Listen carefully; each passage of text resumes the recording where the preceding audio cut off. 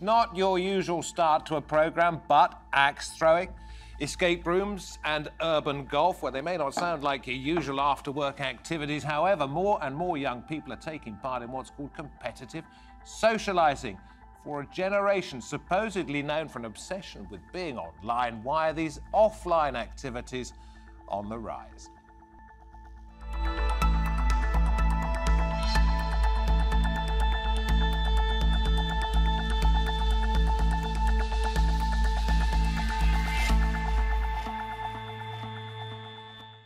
OK, we'll get rid of this for pretty obvious reasons, but apparently more than half of UK millennials would prefer to spend money on experiences rather than possessions.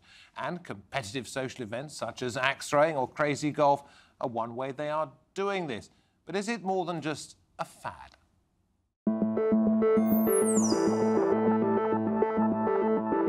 Sometimes a simple meal or coffee with friends just won't cut it. This is what competitive socialising looks like. Getting together with mates to play activities or take part in a competition.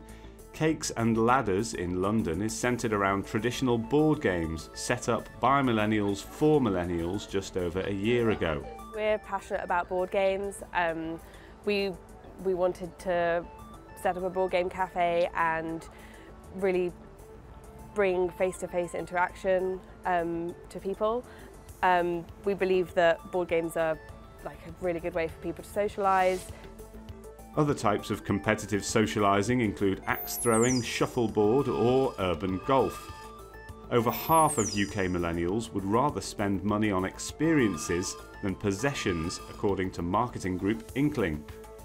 Another big part of this sector are these escape rooms, whether in a nuclear bunker or zombie apocalypse. Teams of up to 6 people are locked in a room. Through a series of clues, the aim is to escape before the clock runs out. This trend is a part of the UK's booming experience economy, with millennials spending $533.5 million a month on live events. So is competitive socialising a fad or part of a bigger change to how we interact with our friends? So let us play our own little game, roll the dice here at the round table. With us, Jools, Whitehorn, co-founder of Whistlepunk's urban axe throwing company. Yasha, Estraikh's here, an associate partner at Piper Private Equity. Is it good business?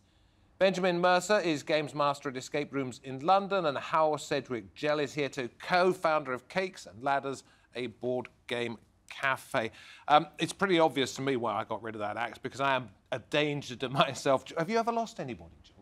No, we have a 100% success rate. It's all very carefully managed, and all about the fun with the safety. Well, what happens? What happens in an average session? You come in, you get given a safety briefing, and an instructor takes you through how to throw an axe safely and competently. Because you're in a cage, aren't you? I mean, it's not like you could go astray. No, that's right. We have caged in lanes so that there's, people are going to miss the first few times. So it's all very carefully managed. And these things, the one I just felt just now was razor sharp. Are they all like that? Some are sharper than others. It depends how well they've been maintained. But they're sharp enough to stick in the wood at the end of the target, and with not too much force. That's the real main. And escape rooms is something I'd heard of before. I knew about axe throwing, etc. So board games, of course, we all know about. But escape rooms I'd heard of. I've never been in one. Are they claustrophobic? They vary wildly. Some of them are more claustrophobic than others. We've got 4. One of them has a claustrophobic element. 2 people get sort of confined away in some. I get told off for calling them coffins because it puts people off, apparently. But why would it do that? I don't honestly know. But apparently people don't like the idea of being locked in coffins. But these things get closed behind them. That can be a little bit claustrophobic. Perhaps you two should get together. We should. Have an axe throwing competition at a coffin. That could be, yeah, with somebody inside the coffin. But I'm not sure they'd enjoy it very much. You didn't hear it here first.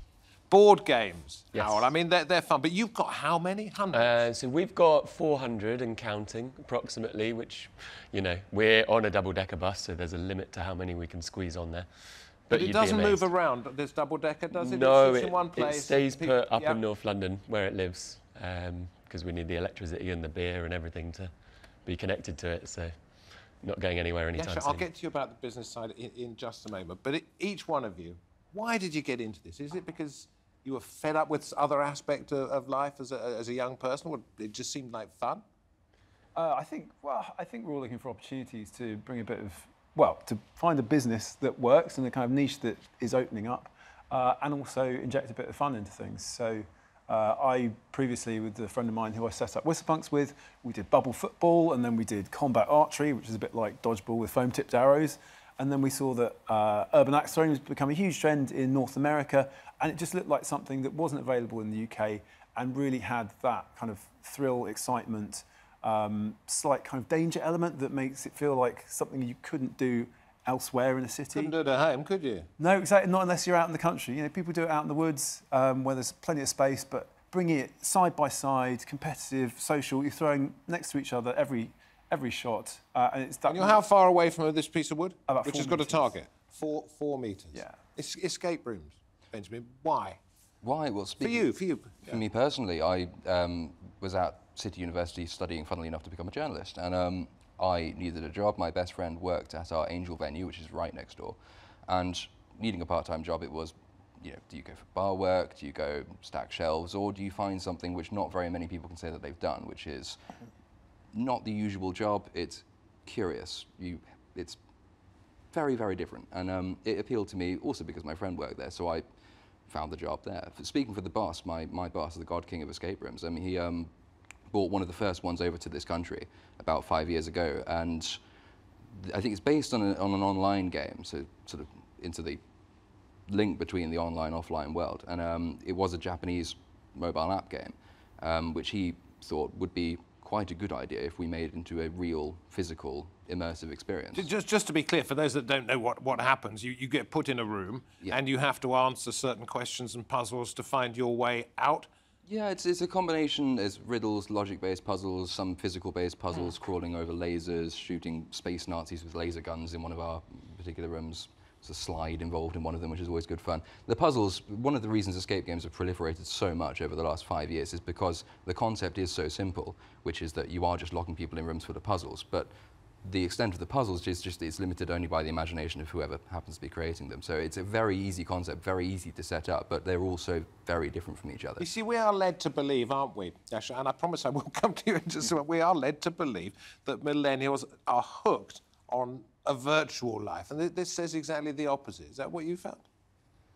I think for me, certainly, board games are a very non-digital way to spend your time, and there does seem to be an increasing popularity among younger people to come and get around a table with some cardboard, you know, bits of plastic, and they're a great way to interact. They kind of put you in situations, you know, you've got these kind of party games or hidden identity games, social deduction, which make groups interact in ways that, you know, you wouldn't if people are sat round a pub or with their phones out. Well, we'll get on in just a moment into the idea that this is not, one is not exclusive of the other, that a virtual world is not necessarily excluded from these real-life activities, that you can bring the two together. But Yasha, I did promise, this is big business, or it's becoming that way now, isn't it? It is becoming, actually, and it's interesting, the UK has become innovative in this space globally, whereas typically we get a lot of our trends and a lot of our inspiration from the US. Actually, UK businesses are leading the charge in this area. What we're seeing is a lot of fascinating concepts that are actually being exported out to the States as well. And increasingly... Such as? Well, so for example, Flight Club has opened up. What's that? Flight Club, so this is a darts bar. So it's a kind of tech-led darts bar where it's not your typical darts game where, you know, spit and sawdust pub, smoke-filled rooms. This is a kind of booths where groups of women and men throw darts at a board, and it's all digitally it's all digitally led. You've got Putt shack, you've got things like that, mini golf, and they're all slowly. Urban golf's become a big one, hasn't it? Yeah, of different sorts. I mean, there was a big surge a few years back of I think the brand was urban golf, of people kind of practicing their golf on a virtual course against a screen. But now it's become very much more like the sort of crazy golf, mini golf that you might have out in kind of the not council gardens, but like, you know, public gardens places. Yeah, the old parks, the old small public so parks. that's come much more alongside the It's like crazy golf brought inside, if you like? Because there's one in the centre of London, several in the centre of London here. Yeah, that's one right. near Oxford Circus. They've taken over an old part of a department store. What do you think young people are saying? Or is it just exclusively young people? In my experience, certainly not. I find the sort of the obsessive focus on millennial culture to be a little bit bizarre. I only found out what a millennial was about 2 months ago. Before that, Are you one? Apparently I am. And I was shocked, surprised and horrified to discover I don't think I am. Possibly not. But I mean, apparently millennials are responsible for ruining absolutely every good thing in the world. From No, that was my generation. Well, millennials blame your generation for it, but I bet your generation then blames millennials for ruining everything from 90s TV sitcoms to just basic, diets and all the rest of it. Apparently, millennials are some new sort of species of snowflakes. Snowflakes, Homo That's avocados. That's not my. Anyway, let's. Yeah, but I find the I was obsessive just focus trying to on get the bizarre. generational thing in this. But millennials, and it occurred to me when I found out that I was in fact a millennial, Sharkara, that the description we normally give of millennials and their interests did not apply to me, and nor did it apply to almost anybody else that I know, most of whom are also millennials. The idea that we are some new species who does things solely online, Homo internetus, Homo avocados, it's bizarre to me. Actually, millennials are normal, functioning human beings, members of the same species, pattern-seeking, fun-loving, intelligent for the most part, with one or two notable exceptions. And we all have families whom we are obliged occasionally to go out with. We all have events which we go to with friends. We've always liked to do this. This is not new. And it's not something millennials are alien to either. So speaking for escape rooms, we don't have an over-representation of millennials amongst our customer base, for example. We don't have an under-representation either. But I don't really see this divergence that's supposed to exist between millennial trends and everybody else. I suppose what you're saying is that this is not a fad. This is something that's been around as long as people wanted to have fun. It's just in a different form. I think the fundamental... Fundamental. Fundamental, very good, very good. Or not, I think the fundamental consumer behaviour, I don't know if you agree, is exactly the same as it's always been. People are looking, and probably young people are looking for memorable nights out or memorable days out. But I think the way that the industry is servicing that need is changing. So before it was good enough just to have a bar where you could get a glass of wine. Before maybe it was good enough just to play kind of crazy mini golf, get the ball through some kind of dinosaur hoop. Nowadays, I think just the standards are so much higher. People's expectations of what a memorable experience that they want to share on social media are much bigger. And so the way that the industry responded to that is becoming increasingly innovative. People are drinking less. It's a big driver of that as well. I want to ask how about this one, but in terms of you have previously worked in social care. Yes, that's right. Mental health aspects of that. And you reckon that this kind of immersion, this kind of getting out of yourself, if you like, forget what Benjamin said to some extent here, that there are people who need to get out from the world in which they live, this virtual world. You reckon it helps them with loneliness, isolation, and other aspects of the modern world? Absolutely. I mean, I've seen firsthand the power of games to bring people together, to form relationships, to kind of build those social bonds. From my experience in mental health for 7-8 years, one of the biggest issues I saw was a lack of opportunities for particularly people using services or kind of with low-level mental health diagnoses to get out into the community, do these kind of things in a social space. So a big thing we do at Cakes and Ladders is running what we call board games and wellbeing workshops. So we open those up to people kind of using mental health services. We have a partnership with Mind in Haringey, where we're based. And it's a great opportunity for people to come and meet new people, but you're not having a conversation across the table, which can actually be quite intimidating for any of us. It's quite a high pressure situation. Instead, you've got a game in front of you. Someone can teach you how to play it. And suddenly you've got rules, you've got a structure to socialise within. And you've got new friends. Exactly that. And the games allow you to kind of socialise and bond in a way that you might, otherwise not be able to. But I think even on a very kind of base level, we know that things like anxiety, socialisation, isolation as a result of use of social media, living in online worlds, is on the rise. And getting out with some friends, playing some games. Well, this goes back to some extent to what Benjamin said, is he detests the fact that millennials are blamed for everything. But I suppose when it comes to isolationism, this could affect not that age group at all, but older people too. Absolutely. Yeah? And so that brings them out. Yeah. So it's something for everybody here. Do you get many pensioners We get a few. I think our oldest customer was about 85. So we have everything from 18 to 85. And I think, there's not this focus on kind of the millennial age group. And I think that actually broadens the appeal of a lot of people are, as Yasha says, trading it for like a traditional night out to a bar or a pub, which kind of quite often has quite a narrow age band depending on which one you're going to. So people are, I'm a bit too old for this place, or that's a bit too old for me. Whereas actually, when it's around an activity, you've got a much wider range. I mean, we've seen sometimes whole families come, 3 generations of the same family come to do axe throwing, and it does provide that bond. And as Hal was saying, with having that activity, different from board games, but having an activity in the middle, the framework with which to socialise through means it takes the pressure off. I mean, that's why we see so many dates coming through to us. Like it takes that pressure off, because you've got that other thing that's taking the focus away, and you can then kind of focus on that and then kind of dip in and out of the social bit as you kind of warm up to it. Even if it's the first date, by the end of the evening, they'll probably have an axe to grind. Something like that. We have a hell of a lot of people come to us through Tinder, so it's a big one. What's been fascinating about the role of the dating apps in hospitality? Although I think we looked at our stats, and our average date has 2.4 people on it. So, I mean, that's unusual, but that's for another programme. Yasha, well, you two think about which is your favourite game in particular, because we'll come to that towards the end of the programme. You mentioned the hospitality industry there. Jolly difficult to get into these days, isn't it? So this is something new and entrepreneurial that could perhaps work, I suppose. Yeah, I mean, it depends on your concept. So some concepts require less cash to start with. For example, you could get an old kind of double-decker bus, or perhaps an escape room. They don't cost as much, whereas some of the concepts require millions of pounds of investment to set up. And so the barriers to starting some of these businesses are sometimes financial and actually increasingly technology-led. So even though you're talking earlier quite interesting about how you might use them as an escape from technology, increasingly the concepts are actually using technology to amplify the customer experience. Extraordinary looking at this document here, prepared by, among other people, Savills, who look after commercial property and residential property. It is very, very, very detailed.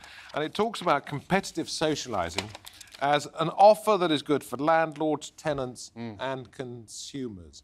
So let's talk about the business side of these things.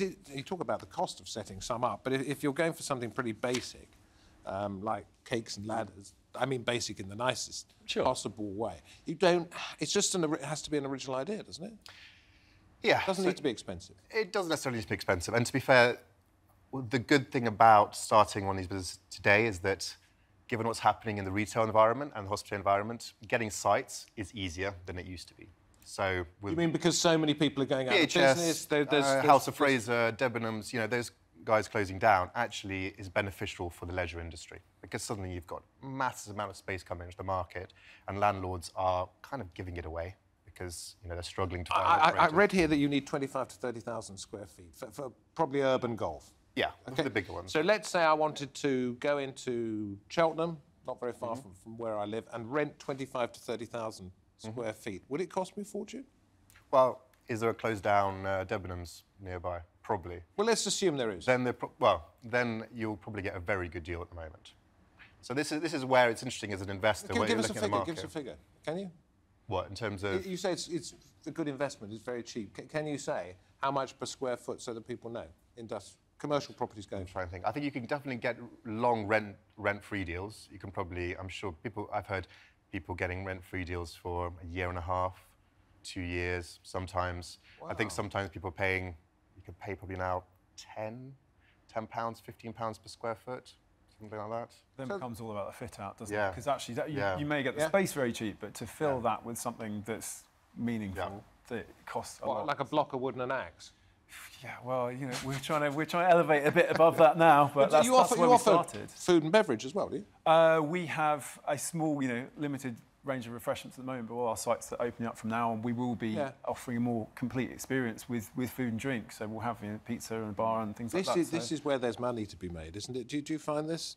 Once you've escaped or during your escape, do you get to eat a pizza or have a We don't do food and drink at our venue. The policy, in fact, we have on the website is that people are not supposed to come having had anything to drink. Of course, stag do's inevitably ignore this sage advice and cause all sorts of havoc. We don't actually go in for food or drink because we have, the way we operate, we are limited with space. We have a single lobby. We have 2 rooms in each venue, so there's 2 separate teams who don't necessarily know each other using the same lobby, and they don't go in at the same time. So if we did food and drink afterwards, we simply do not have the space which would allow us to do that. But would it be something that you could look into in the future if it was successful financially? Would it be an add-on that you would consider? I don't know that it would, not for us. I can see how it would for other people or for other, maybe even other escape games. I don't see how it would do much for us, really. It's just not the way we're set up. And we've expanded already from the first venue that we opened in London Bridge to open one in Angel. So we are expanding. It is being quite economically successful, but we find that the costs that would probably be involved in introducing food and drinks offers would, I'm not going to speak for the bus, but I can't see how that would be economical for us. Well, outside your bus, I mean, the photographs on your website, Cakes and Ladders, are of people sitting at trestle tables, those farmhouse tables, playing their games and eating and drinking. You've got loads of beers on offer, etc., etc., etc. That is a big, important part of it as well, isn't it? Yeah, I mean, the food and drink offering is central to our business model. Particularly, as I was saying to these guys before we started, people can spend 5, 6, 7 hours there playing board games, if you believe it. So obviously they're going to need to have something to get them through that. Your idea of a brilliant night out? Absolutely. I mean, I quite regularly go to other businesses in the space. So, I mean, we went with the rest of our team to the Crystal Maze live experience, which is sort of somewhere between. It kind of got an escape room feel to it, but it's based off the 90s TV show. And again, it's that. I think they brought it back not so very long ago, didn't they? Yeah, yeah. Absolutely. It was brilliant when it was first out. Yes, yeah. But they play on that nostalgia brings people in through the door. I mean, I've been twice to the different sites, but but that kind of competitive nature of it, the game factor of it, is the thing that brings people together and keeps and it's the fact that people socialise that brings. Absolutely, yeah. Now you see, we did a programme not so very long ago about gaming as a big industry, and one of the people on it was a professional gamer. Said yes, they do feel like they socialise, but it is in a virtual world. So if you were going out for a bit of fun, Benjamin, would you choose a virtual experience, or would it have to be something that was tangible? I think if I were going out for an experience, it would be tangible. The advantage of virtual, and the reason it is so popular, is because you can do it from the comfort of your own home. I don't really see the appeal in going out for a virtual experience. If I'm going out with friends, I want to go somewhere where we are all interacting physically with, I was about to say each other, I don't want that to be taken the wrong way, but we're all interacting with human beings, whatever the purpose of the experience happens to be, whether it's just going to a pub or a club, round to someone's house to play a board game, or out to play a board game, or even out to an escape room. I think if you're going out, if you're going to spend the money, if you're going to want to do something with your friends, make it a physical thing. You can play FIFA online all you want when you get home, but why would you do that? It's fascinating to see those bars opening up where they've got video games in the bars. Yeah. It's just quite interesting how that's going to play out. So you actually go to a public place where you would socialise, but you end up playing something which is actually you on a screen. I was offered the chance to go to a silent disco the other day, which is basically you put headphones on and you can't talk to anybody or be with anybody, but you listen to music. Imagine watching that from the outside. I mean, it must look... Anyway, did that at Reading Festival. It's really bizarre. That's another story, isn't it? Do you think these young men and others like them are going to become millionaires as a result of this? I hope so. Do you think it's a great business model? Absolutely. I mean, we're looking to other activities as well. I think we're seeing more and more people wanting to have an experience, wanting to do something they can talk about and can bond over, whether it's virtual or not. Some of it's, it's that immersive personal experience. The trouble is, as you said to me, once you become quite successful, and this is the same in almost any business, you find yourself having to take a step away from what it was that got you there in the first place, the enjoyment of such a thing, to become a manager and an entrepreneur. Keep it small or expand? It's a really interesting question. I think board game cafes is a great example because there's not really one in the UK so far that has had that big boost of private investment, that kind of, it's all been, hobbyists and people who are passionate about it, like myself, who thought, right, let me turn what I love into you know, into a day job. So yeah, in some ways, keeping small suits us nicely, but you know, as long as it pays the bills. I think I know the answer to this since you're sitting next to me, but have you ever not managed to escape from a room? Despite working at an escape rooms, I am actually awful at puzzles. So I have a terrible record of escape games. But I managed to avoid having to escape any of ours. There was simply no time to train me on them. So I learnt them from the outside where I could be dignified. And then I pretend to customers that I know all the answers. But it's the Steve from France. Very, very quick answer as it was the end of the programme. Yasha, is this the future or has it always been with us?